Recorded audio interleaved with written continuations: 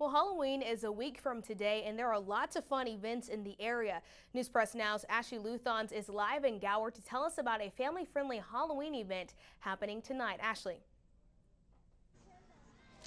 That's right. I'm here right outside of Gower at the Backwoods venue where I am having a super fun time at the Ghouls Night Out. I'm here with Jim Williams, a member of the Patriot Guard Riders, who this event tonight is benefiting. Now, Jim, can you tell me a little bit about what your organization is? Our Patriot Guard Riders are a group of people that have respect for fallen law enforcement, military, firefighters, and first responders. And we travel all around, and we do funerals, and then we do other things called Help on the Home Front to help families. And we also do the Welcome Home for the honor flights where the veterans go to D.C. That's awesome. And how do you think that this event today will be beneficial to your organization?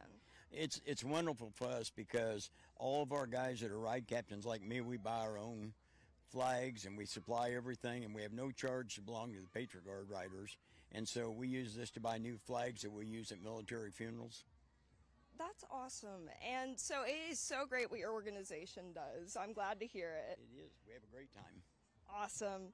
Now keep watching News Press Now, because later meteorologist Peyton Counts will tell you a little bit about what the weather is going to be like for the rest of the night. Back to you in the studio.